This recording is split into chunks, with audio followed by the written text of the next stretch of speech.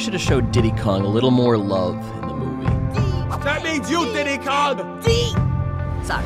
I'm surprised Diddy Kong was in the movie at all. Don't forget, Donkey Kong Jr. came before Diddy. It was Donkey Kong, and then Donkey Kong Jr. got a game after that. And Donkey Kong Jr. was in Mario Kart on the Super Nintendo, but then all of a sudden, Donkey Kong Jr. vanished. When Rare and Nintendo wanted to make a Donkey Kong game, they wanted to give him a partner, so the natural choice would have been Donkey Kong Jr. However, Donkey Kong Jr. looks exactly like Donkey Kong. They wanted a smaller character, a faster character, something to add a little bit of flavor. So they could either rebrand Donkey Kong Jr. or they could introduce a new character. They made a new character called Diddy. Now, Diddy was just supposed to be a one-off, but people love Diddy so much, he starred in Donkey Kong Country 2 without Donkey Kong. And then he got his own game on the N64, and Donkey Kong Jr.